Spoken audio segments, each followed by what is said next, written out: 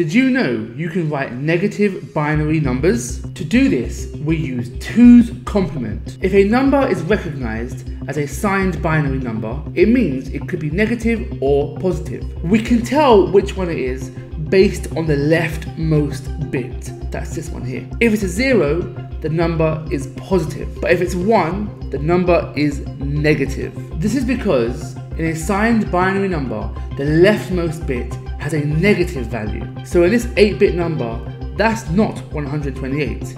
It's minus 128. Here, 001, 00110 is the positive integer 38. Also notice the leftmost bit here is a 0. But here, 1001011 is the number minus 109, because minus 128 plus 16 plus 2 plus 1 gives you minus 109. But how do you convert a negative denary into a negative binary? Start by converting the negative denary into its positive binary equivalent. So for minus 66, we need to create 66 in binary, which looks like this: 01000010. We then look for the rightmost bit. Copy this and keep copying until you get to your first one. Copy this one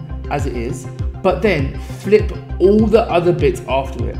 So all the zeros become 1 and all the 1s become 0. This 0 becomes 1, this 0 becomes 1, this 0 becomes 1, this 0 becomes 1, this 1 becomes 0, and this 0 becomes 1. Now, if we convert this number to denary, we're doing minus 128 plus 32 plus 16 plus 8 plus 4 plus 2, giving us minus 66. Easy.